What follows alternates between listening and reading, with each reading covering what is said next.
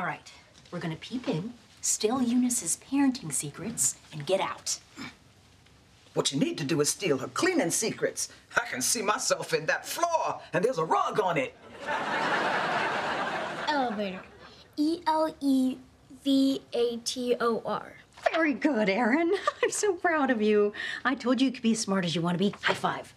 Ah, positive reinforcement. I could totally do that. I'm awesome at that. See? I just did it on myself. Way to go, Steph. You're the best. Okay, Aaron, the next word is loose. Loose. L-O-S-E? No, that's lose, as in if you keep spelling it wrong, you'll lose your parents' love and end up alone and sad. People die that way. James, I am so proud of you for washing your fruit before you eat it. Even that banana, which comes in its own wrapper. I don't know where this has been. That's a valid point, and I validate you. High five. I don't know where this has been. Way to be cautious. See? I'm nailing this positive reinforcement thing. Thank you, Eunice. Eunice isn't doing anything positive. Eunice is doing something diabolical. She is doing the dark arts of mothering. The what now?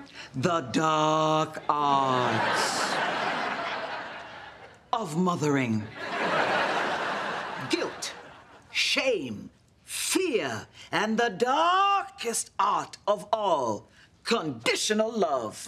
Mom, please. Nobody cares about your made-up thing. She's just better at this than us. I didn't use any of that, and look how you turned out. What? Was that a compliment? Not to you. Okay, I'll bite. What did you use instead? Honesty. See, I would straight up tell you when you were being an idiot. Oh, by the way, you're being an idiot. Hey, Steph. What's up, Grandma Maggie? Hey, Aaron, how about a snack for my good speller?